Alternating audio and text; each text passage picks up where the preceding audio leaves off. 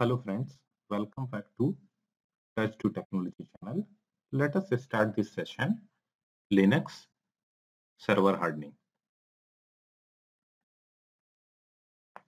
So what is the hardening?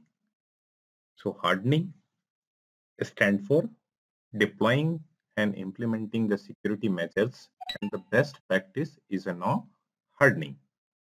So hardening is a continuous process and understanding the security risk and taking the appropriate step to counter them. The process is dynamic because threats and the system they target are continuously evolving. So, why are you here? Computer security has become increasingly important. Two major approaches can be recognized in the computer security: reactive and proactive. The reactive approach is unfolded in the disaster recovery plan, eliminating the thread, switching the alternate systems, attack surface analysis, investigation, recommendation of the compromised system. The proactive approach consists of any action to reduce the risk of damage or compromise, to be able to migrate the consequence of the possible attacks, and assets to risk must be recognized prior to the attack. To properly implement security guidance, targets computer need to be handled and continuously monitored during their life cycle. The major focus of the work is recommended compliance audit in the large infrastructure deployment using the open source software. The objective is to enable user to perform the security audit on multiple remote systems from a single centralized environment. Linux hardening checklist. So let's discuss the checklist. These are the services and action and command.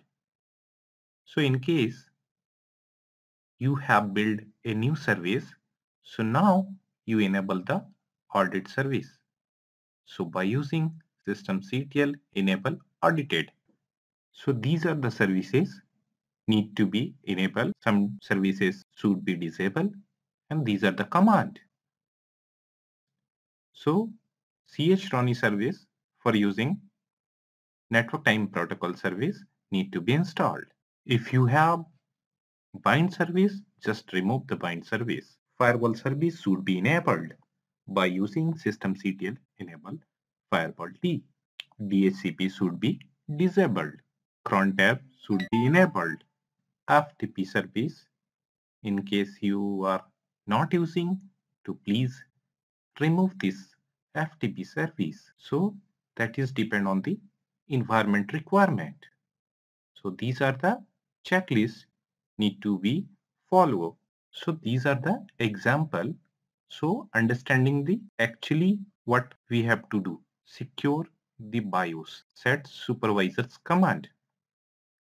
After the installation, disable the booting from the floppy or CD-ROM drive. Create separate file system partition like that: root/boot, USR, var, home, OPT or temp. It's depend on the environment. Configure the correct SAP file system. So these are the recommendations. If your partitioning system required a swap memory or partition that is the larger than 2 GB, you should create an additional swap partition.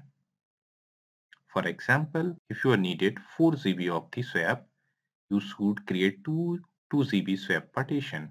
If you have 4 GB of RAM, you should create 3 2 GB swap partition. And the Red Hat Enterprise Linux support up to be 32 swap files. Passwords would be encrypted. These are the encryption technology. These are the encryption methodology. MD5 password. Disabled the non-essential user account. Weak system UMask should be used. The default UMask can be changed by putting the command, that is UMask entry in the etc base RC file. Enable the password policy. So for example, just you added the login in def file under the etc. So set minimum password length is 8. Set password expiry to 45 days maximum. Mean is 7 and warning is 14. And also you enable the login banner in the machine by using or creating or modify the /etc issue /etc issue.net or /etc motd file. Please do not use duplicate root UID.